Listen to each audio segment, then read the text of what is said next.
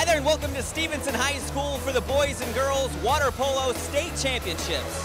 For Comcast CN100, I'm Kirn, and it's time for another installment of our Game of the Week, Battle of the Fans. We are at Stevenson High School for the Girls Water Polo State Finals, LT against St. Ignatius, and we are so excited to be here! Woo!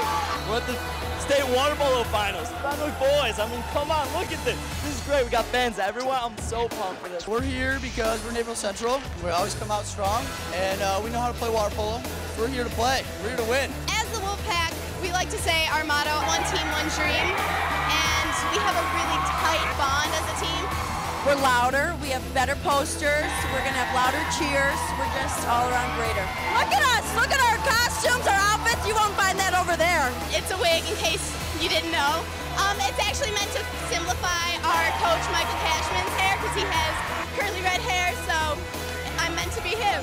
Naperville Central is the best student section because we're crazy and we absolutely love cheering for our teams no matter what. We're just full of spirit, so it's like we're obviously the best. So we've got if you're talking percentage-wise, our school's a lot smaller. We got a lot of people out here cheering. Oh my God!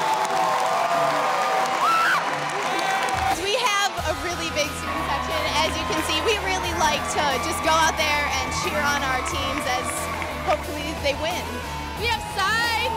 We are so supportive, and we came to win. We have alumni come out. I mean, all these guys up here, alumni or future players, they come out to support Central every year.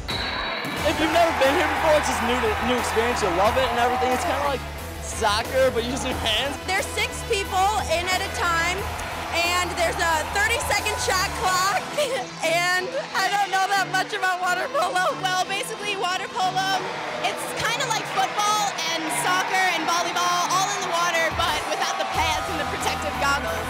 You use your hands, you don't ride horses, and it's about endurance and trying to get the ball in the back of the net. But besides that, it's just the 6 people throwing it, passing it, and shooting. I could never do this. This is like, these kids are ripped, not me. I know it's a lot of fun to watch. It's fast-paced, a lot of scoring. It's really fun atmosphere. Okay, so there you have it. The Lions of Lyons Township win the Girls 2010 State Water Polo Championship. And the Fenwick Friars take home the championship for the boys. Be sure to look each week for our Game of the Week Battle of the Fans on Comcast Video on Demand. For Comcast CN100, I'm Kirn. Go Friars!